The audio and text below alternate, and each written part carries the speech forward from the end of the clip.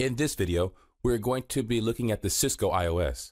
We're also going to look at how to connect to a Cisco device using software and cables, and we're going to look at the iOS modes. So let's get started. What is the Cisco iOS? The Cisco iOS stands for the Cisco Internetwork Operating System, and it is the operating system that runs on your router. So the way you have the Windows system and the OS X system for Mac and the Linux operating system, that's the way the Cisco iOS works. And Cisco iOS is a command line based iOS. This means by default, it's not a graphic user interface, but a command line tool. The way you configure a Cisco device is by actually entering commands on the command line. The other thing you need to know about the Cisco iOS is that the Cisco iOS is constantly being revised by Cisco, but it's still the same concept, the same way you would configure it. So we've had many versions of the iOS. We've had previous versions. Now you have version 15. You had versions 12, 11, 10, 9. There was a jump from 12 to 15. We are not very sure why Cisco made that jump and didn't have versions 13 and 14. The most common version of the iOS in routers is the version 15.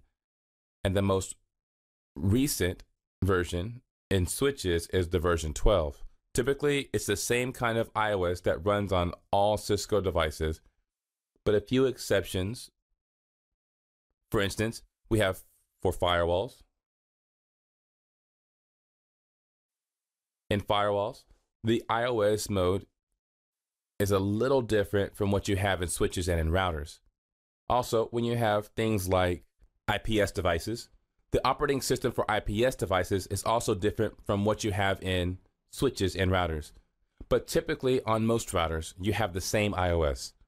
There's also something that is known as the iOS XR. It's a little different from the main iOS in the sense that the syntax is different, and it's for high-end Cisco devices, like devices that are used in service provider environments. But for the scope of this series, we will only be focusing on the mainstream iOS. You also need to know that there are a couple of GUI options that you have for configuring a Cisco device. I would not advise that you go with the GUI options above. The GUI options include the CCP, the Cisco Configuration Professional, that you can use to configure routers. You also have what is called the ASDM, which is used to configure firewalls. You also have what is called the IDM, which is used to configure IPS.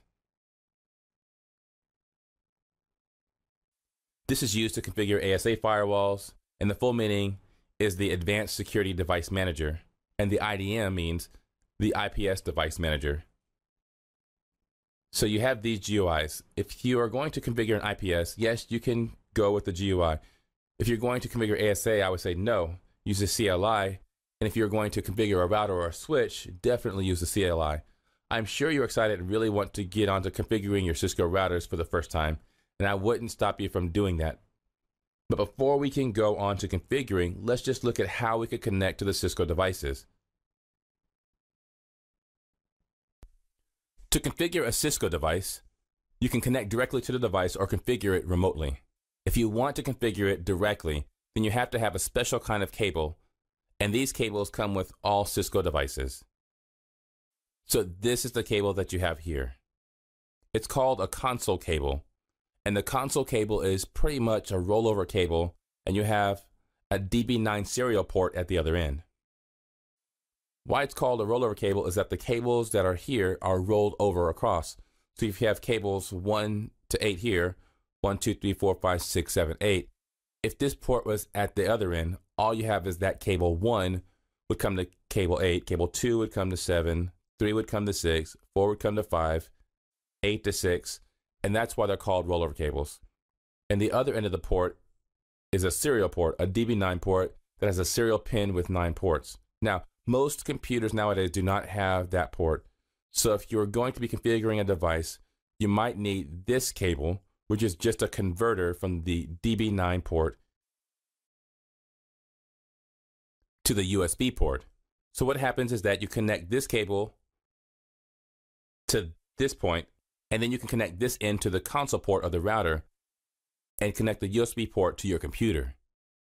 Now, the console port of the router is always clearly marked console and is usually at the back of the router or the switch. And once you connect that, then you should be able to configure the devices physically. Okay, so you have connected the cables to your router and you've connected into your system, and what next do?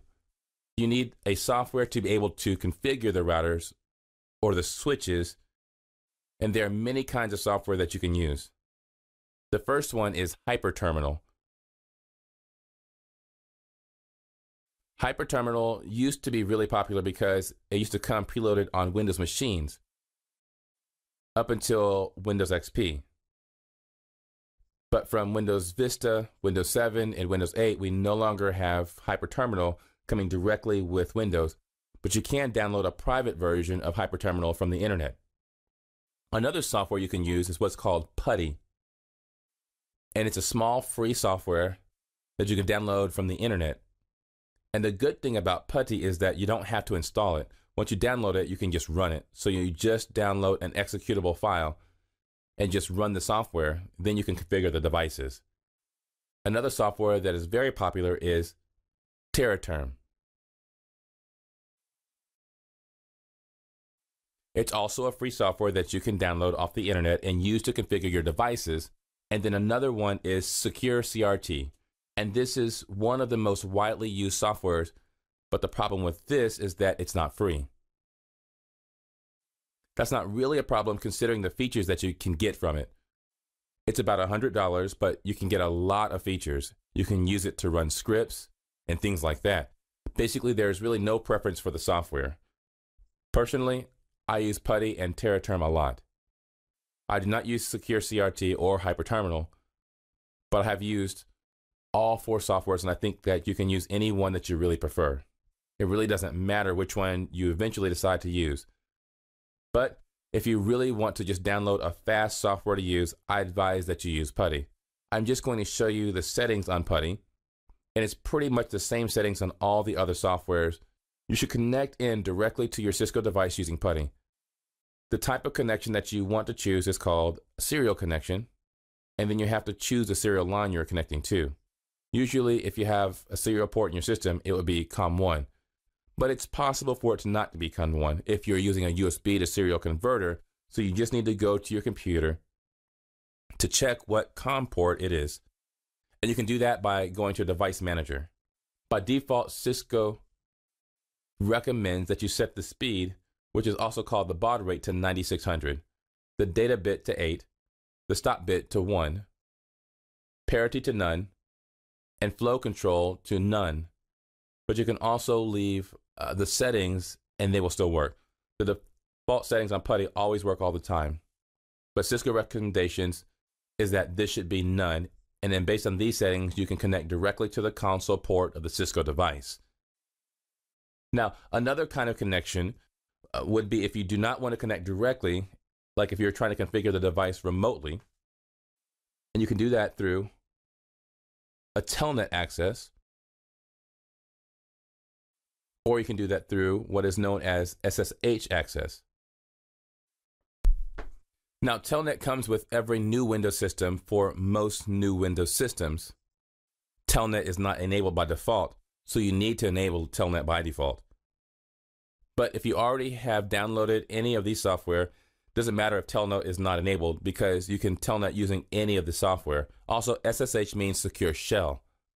It's just a more secure method to connect to devices remotely, because if you use a telnet connection, all the configurations that you make, they're all sent in clear text.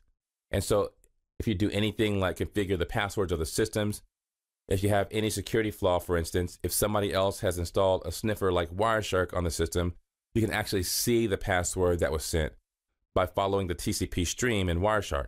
But if you use SSH, all the messages will be encrypted, and that makes it more secure. Another way you can configure the devices remotely is using HTTP and HTTPS, which is just used to configure it through your web interface. And that's why you have the GUIs like the CCP and the ASDMs and the IDMs and things like that. Now, let's move on to the iOS modes.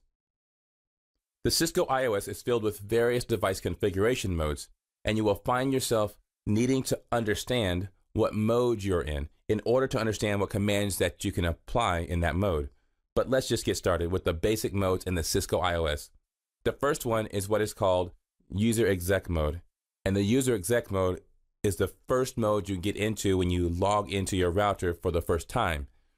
And it's just like guest mode in the sense that you do not have most privileges.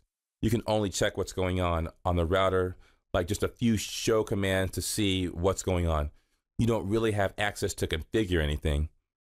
You don't really have access to even be able to see very intricate details on the router. So the next mode is actually what is called the privilege mode. And that's where you have access to most of the things you can do. And usually you need a password to get from the user exec mode to the privilege mode. But even right in the privilege mode, you can see a lot of things. You cannot decide if you want to configure, but you can configure once you go into what is called the configuration mode. And the configuration mode is where you now apply configurations that will affect the router. You can always go out of this mode to the mode above you, so you can go from the configuration mode back to the privilege mode, and you can go from the privilege mode back to the user exec mode. So in this video, we have been able to look at the Cisco iOS. We've also been able to look at how to use cables and software to connect to your router and start configuration. And we started looking at the modes on the Cisco router. In the next video, we are going to get right to configuring a Cisco router, looking at what the modes look like on the command line and how to set basic properties of a Cisco router. Thank you very much for watching.